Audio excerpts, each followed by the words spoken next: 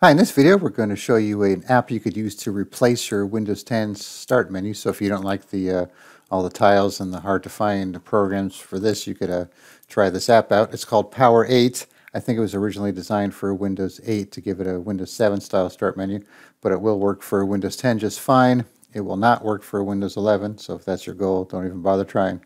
So there's two ways to run it. You could either download the installer, which will install it as a program, or you could download the standalone zip file. It'll be a 7Z zip file. You'll have to extract it, and then all you have to do is run the executable.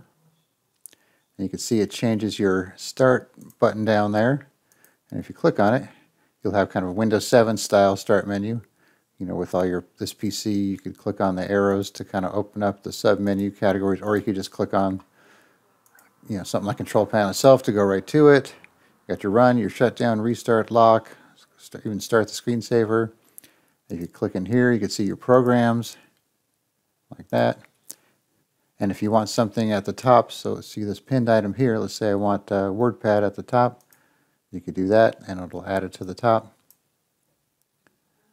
So it'll always be at the top of the list. And another cool thing, if you like the Windows 10 tiles, you could click on this icon here to still kind of view them and actually run them from there as well, so you can kind of use both at the same time. Then if you right click on it, you have the auto start, check for updates, settings, or if you could check the auto start there if you want. So there's options for general, menu buttons, what you want to see, what search engines you want to use, most frequently used, like so. And then if you want to quit it, just right click on it, exit, and then you're back to your Windows 10 style menus. So it's a pretty versatile program, similar to Classic Shell. If you've ever tried that for Windows 10, that gives you a Windows 7 style start menu as well.